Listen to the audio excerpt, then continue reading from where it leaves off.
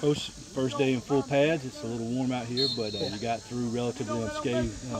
Had some good high energy early, and well, give me some of your thoughts about it. Well, we need to do better in team. You know, we didn't finish like I wish we would.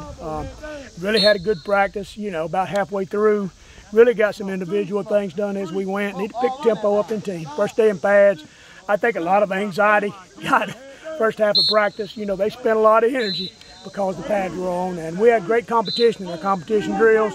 Then we came to team. We got to execute better when we get 11 on 11. But a lot of people showed some things today. Now we need those people to continue to move forward so the other guys can follow. It's your fifth practice here in the fall, and you've seen a good progression so far. I have seen a good progression. Now that we got through the acclimation, now we really got to go to work. Most important day will be the next time we get out here. Next week's going to be huge because we'll start a 2-a-day, 1-a-day ratio, and we really need to improve each practice. Not each day, but now each practice. Has anybody individually really stood out to you? Well, I've been pleased with Lucas Beatty offensively. He's shown a lot of maturity, you know, picking up the system quickly. Juwan Blunt has come back and didn't get to see him in the spring. Pleased to see him.